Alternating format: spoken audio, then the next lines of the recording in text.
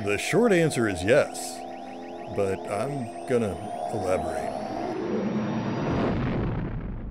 Hey everyone, Jeremy here. I'm about to talk about Luke Skywalker and why he deserves a TV show, and it's gonna touch on some things you're probably not gonna think about. Well, some of you will, obviously, but before I even get into it, anyone who has not seen the last season of The Mandalorian or not finished it, please bow out now, save this, come back later till you're done, because I'm going to touch on some things that are definitely in the absolute spoiler territory. So just go away. Go. Do yourself a favor, go watch that, then come back. All right, you've been warned. So anyways, now that we've actually gotten Luke Skywalker back in live action and seen him in his prime, it's got everyone abuzz, and for good reason. And so I wanted to talk about why we need a Luke Skywalker TV series. Not just want. I'm talking we need a Luke Skywalker TV series. If you think about it, it is in a prime position to happen. Whenever there's a gap in time in the Star Wars time frame, a lot of time, we always fill it with wonderful stories. Hopefully Lucasfilm will understand that. If you look at the time gap between the prequels and the original trilogy, we've been getting great content. We've gotten Rebels, we've gotten Rogue One, we've gotten Solo, we've gotten Jedi Fallen Order. We're getting all these wonderful things that are filling in the little gaps and telling us wonderful stories inside of there. But not only that, but we have 30 years between the original trilogy, between Return of the Jedi, Luke, until we get to the sequels. We haven't even touched on much of that time frame. Even with The Mandalorian, we've seen maybe a year, maybe two in that time frame after Return of the Jedi. That is not a lot. We haven't even seen Luke go from learner, which he was basically a learner at the end of, well, he was a knight, but still a learner at the end of Return of the Jedi, to the master he becomes. Heck, in that 5 years, he obviously got really good. But we haven't seen where he progressed after that. How he started his own temple, how he started his own order. We've not touched on any of that. But more so than just wanting to see it, we need to. And I'm going to tell you why. When the prequels originally came around, they were not loved by all. They really were not. If you're from a younger generation than me, you probably loved the prequels because they were honestly aimed more towards you. They are more acceptable, I should say, to you, just because you didn't grow up on the original trilogy necessarily. You grew up with the prequels. For us that grew up with the original trilogy, it was much, much harder to accept this new way of telling Star Wars stories. The prequels were not loved by a lot of fans. I mean, people would go to conventions, they'd be wearing I love all 3 Star Wars film t-shirts. I remember those. They were a thing. They would sit there and say the prequels never existed, that they weren't their Star Wars, that they would start petitions, just tell them to remake the movies. Is any of this sounding familiar in 2020? And probably 21 and probably 22.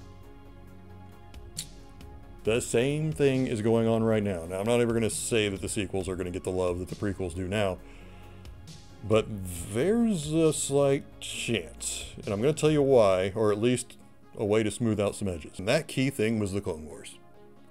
The Clone Wars turned a lot of fans around. They saw the excellent writing in the Clone Wars. They saw how compelling the time period was, how rich it was in mythos. They saw these fantastic characters that they got to know and love. They got to expand on the story in ways they never even thought about, or they had wanted in the movies and hadn't seen, making all those rough edges they found in the prequels a lot more enjoyable. I can say this because I had a foot in both camps. There were times I loved the prequels, there were times I hated them. At this point, I love them, but I love them warts and all. I still look at them and go, ooh, they're really flawed. But I love the story so much, and I love the characters so much. I'm in. I'm not going to say this would happen with the sequels, but I think you could at least smooth over some rough edges with a Luke Skywalker series. Now, what I'm about to say is going to suppose that Disney isn't going to wipe away the sequels with a time, almost called it time after time, the world between worlds. They're not going to wipe it out. They're not going to do some time travel shenanigans. They're not going to say, nope, we're just decanonizing it. No, I just genuinely don't think they're going to end up doing that. They're just going to put them aside and quietly not talk about them much anymore. Instead of going through the whole process of trying to wipe them out of existence. So what I'm about to say is going to suppose they're going to stay. And that's the part you're probably going to hate.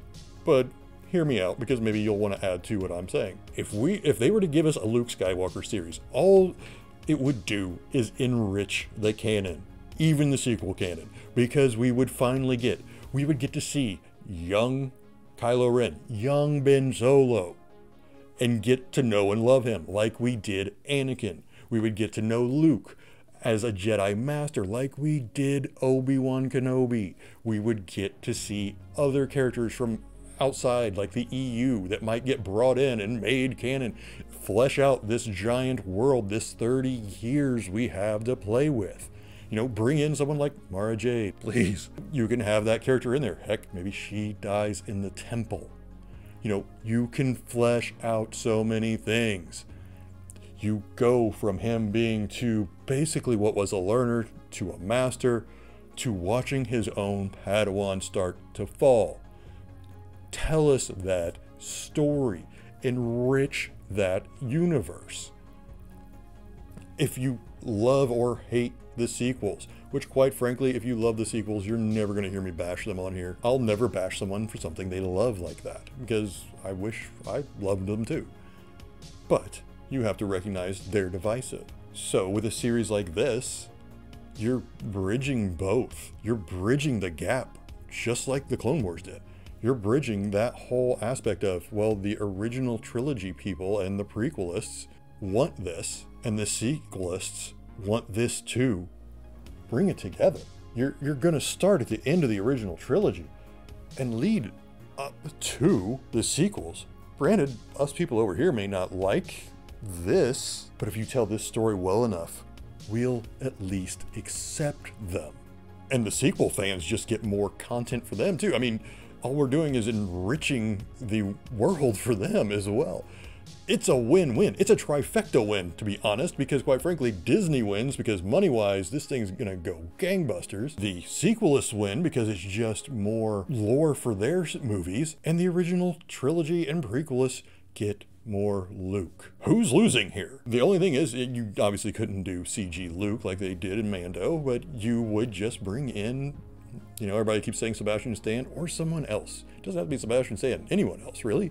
Bring someone in that can play Luke. We understand he's aged out. Mark is aged out. We love Mark. I want Mark to be in everything, but we can't CG him in everything. Sometimes you just need to pass on the torch. And this is speaking as someone who's a die-hard Luke fan. I love Luke so much. So yeah, that's my reasoning. That is why I think we need a Luke Skywalker series. We don't just want it. We need it. It will bridge the fans together. It's a win for everyone, if done correctly. I mean, if you drop the ball on this one, then you're done, Disney, but you've got the right people in place anymore. You seem to know what you're doing now, so run with it. All right, don't hurt me too bad in the comments. You know, this is just my theory. Maybe you have ideas maybe there are reasons why you think there shouldn't be a Luke series, or maybe you have reasons why there should and you want to express those. Put those in the comments below. I'm curious, what are your thoughts on why or why not there should be a Luke series? I'm always open to hearing new points of view. Also, if you enjoyed this video, please hit like and subscribe to see more content like this. As always, before I go, please take care of yourselves and please take care of each other. Thanks for watching.